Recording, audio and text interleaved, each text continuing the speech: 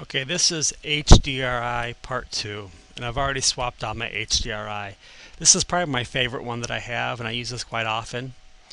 So again, I dropped it down to 0.25 so I can see where the hotspot is. This is my V-Ray sun. I'm going to turn it off temporarily. I'm going to drop that down pretty low in the sky and move it over approximately where that sun is coming in. Bring that back up to 1. Up here in my environment, I'm going to remove that, turn it off, and let's quickly render that out. Okay, with this scene I can already tell, unfortunately when I right mouse click, my pixel information is off the screen, but I'm way high. This is way overexposed. So I use the same camera as the last one, but I need to expose the scene.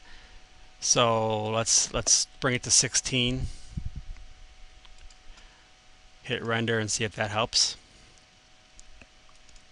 Okay, I'm liking that. That's more in the range that I want. So now I'm going to turn on everything, and that V-Ray sun is still turned off. I'm going to hit render. Okay, as you can see, it's about done, and I get a way more dramatic look and feel to the scene.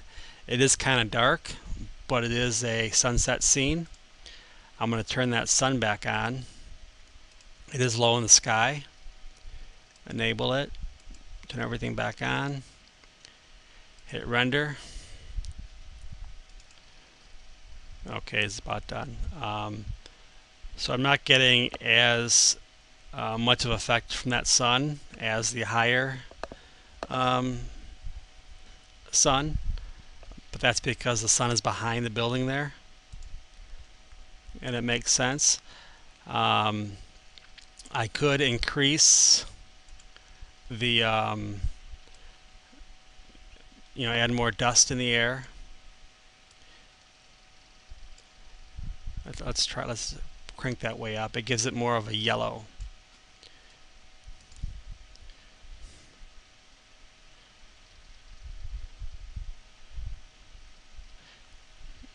Yes, I like that. You can definitely see that tints, the orange tint that the sun's giving it.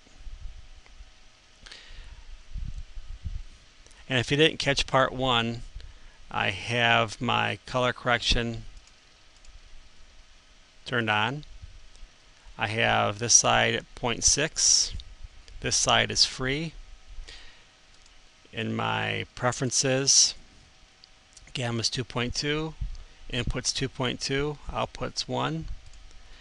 And in my V-Ray settings, my color mapping, I have linear 111, and I save these out as the V-Ray image, and I convert them to an EXR. And I'm going to lighten this up just a tad. I'm going to pull that camera back up, and then let's bring the F number to, let's leave it at 16. Let's maybe drop that down to 100. Okay, that's looking really good. So, using an HDRI to light a scene and enabling or placing in a V-Ray sun to add the contrast to the shadow is typically how I illuminate my exterior scenes.